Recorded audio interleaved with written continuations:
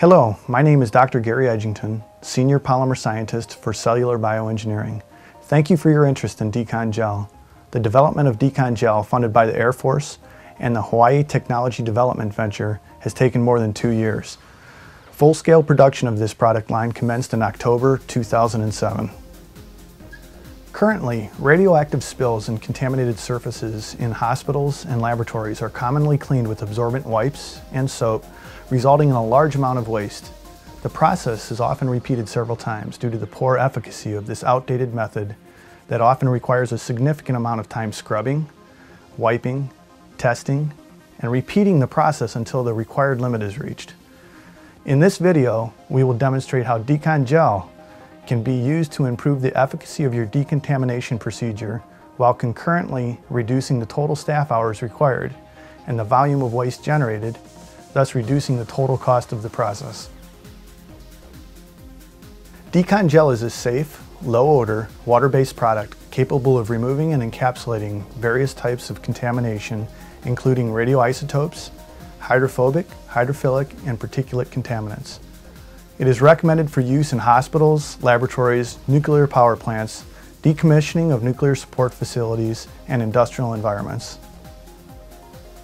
DeconGel has undergone extensive laboratory testing demonstrating that it can efficiently remove a variety of radionuclides from a variety of surfaces including glass, metal, painted surfaces, tile, grout, and even bare concrete.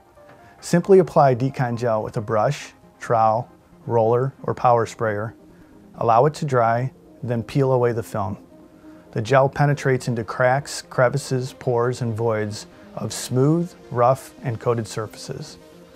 DeconGel uses a variety of strategies and components, including chelators, to bind contaminants and draw them into the film. Contaminants are entrapped in the semi-crystalline polymer matrix as the film dries, allowing the contamination to be safely transferred to an appropriate containment vessel. I would now like to present some field testing showing the effectiveness of DeconGel. The first example is the decontamination of iodine-131 in a thyroid cancer treatment room at Tripler Medical Center in Honolulu, Hawaii. DeconGel was applied with a common paintbrush to contaminated areas on the sink, counter, bedside floor, and bathroom floor. The gel was allowed to dry overnight and peeled the next day. The decontaminated areas were evaluated by swiping the surface and testing the swipe in a gamma counter. The percentage decontamination ranged from 96 to 100%. Notably, the peeled films were tested directly. First, the films were tested with a Geiger meter showing the films contained a significant amount of I-131, with readings ranging from 300 to 44,000 counts per minute. Next, both the tops of the dry films as well as the contact sides were swiped, and the swipes tested to determine the amount of I-131 that could be removed from the surfaces of the film. Results ranged from 0 to 29 counts per minute, showing almost complete encapsulation and containment of the radioactive I-131. This is in strong contrast to the traditional wiping and scrubbing with various solutions that essentially spread the contamination over a wider area. The wet contaminated rags and paper towels transfer the contamination to anything they touch, whereas dry DeconGel encapsulates the contamination. DeconGel was also evaluated by Colorado State University. A chemistry lab fume hood had been contaminated when tritiated thymidine was volatilized during a lab experiment, resulting in decommissioning of the hood. For approximately 4 years, the hood was decontaminated almost every month. The contaminated areas were swiped and measured in a liquid scintillation counter. Before decontamination with DeconGel, the contaminated areas ranged from 10 to 1,920 counts per minute, even after 4 years of monthly cleanings. DeconGel was applied and allowed to dry. To enhance the ability of DeconGel to draw out the contamination from deep within the semi-porous substrate, the gel was left on the hood over the weekend.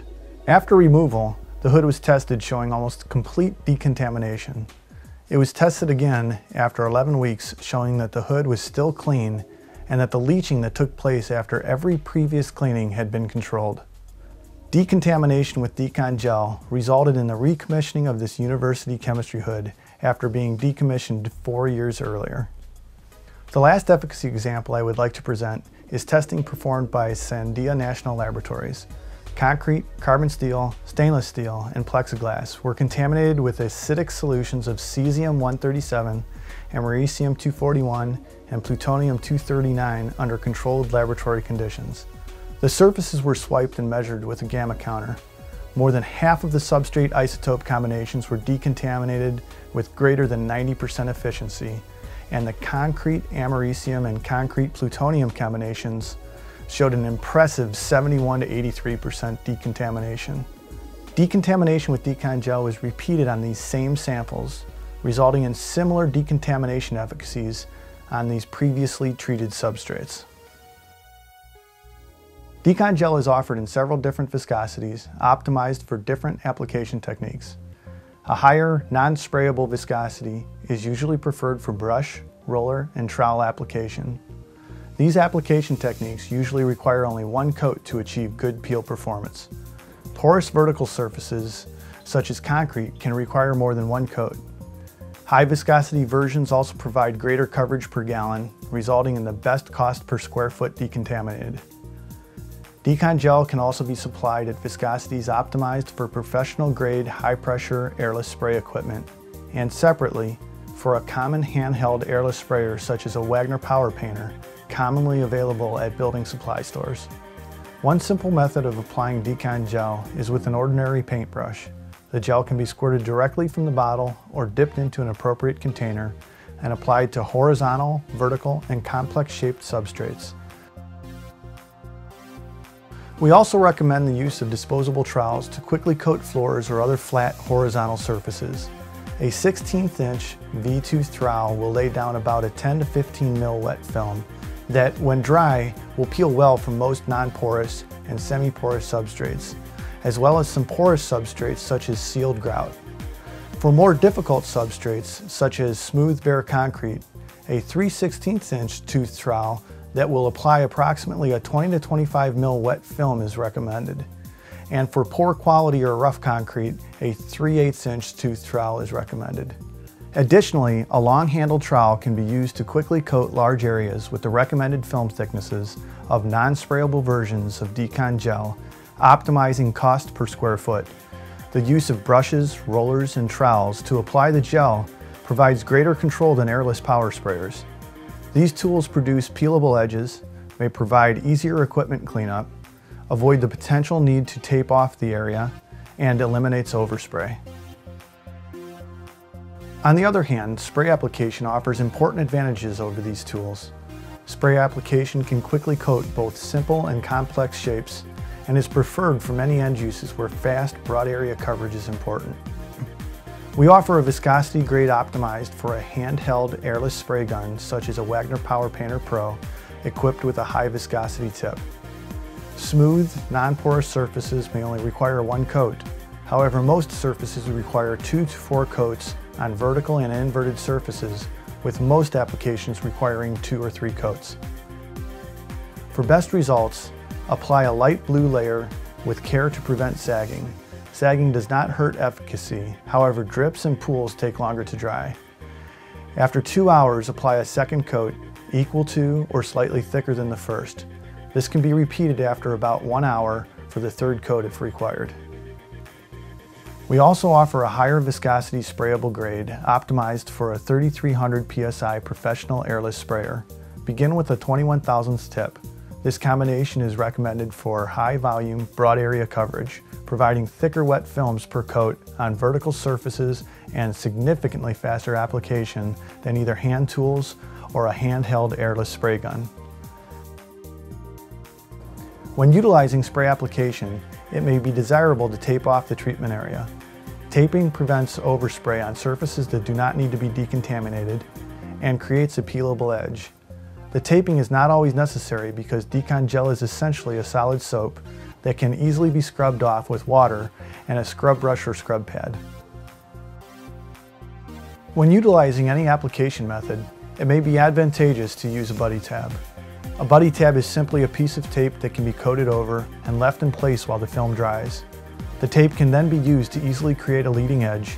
This technique is especially useful on porous concrete to which the DeconGel has good adhesion. For most surfaces, plastic, metal, or wooden scrapers can be used to start the edge. The selection is usually determined based upon the sensitivity of the substrate to scratching. For example, a wooden paint stirrer is ideal for starting the peel on linoleum tile. Also note that deep cracks and voids inhibit the evaporation of water. If the gel is not fully dry inside the void, that portion can be left behind during the peel. As a result, the surface area associated with that portion of gel will not be decontaminated. It is essential to observe such surface architectures and ensure the film is dry for best results. Note that DeconGel contains a blue dye. The dye allows the user to visualize the wet film thickness. The wet film will need to have an obvious blue color to provide a dry film that peels easily from most substrates. Dry times vary with wet film thickness, type of surface, temperature, and humidity. Dry times can be as short as an hour for thin films on a non-porous surface, such as glass, to more than 24 hours for thick, wet films applied to bare concrete. In most cases, overnight is sufficient for good peel performance and efficacy. If you apply a film that is too thin for your application and have difficulty peeling it, simply reapply a thicker coat on top of the first layer, let dry, and peel. Please note that DeconGel has been shown to peel off of a wide variety of substrates. If peel performance is not adequate in your specific job, simply increase the dry film thickness with additional coats, ensure the gel is dry, and peel. Please contact Cellular Bioengineering to review any questions you may have regarding recommended product and application techniques. Our technical professionals can provide additional information regarding the best approach to address the wide variety of surfaces, isotopes, application conditions, and environmental conditions that may be encountered. To request information or to order DeconGel, please call 808-949-2208. Again, thank you for your interest in DeconGel.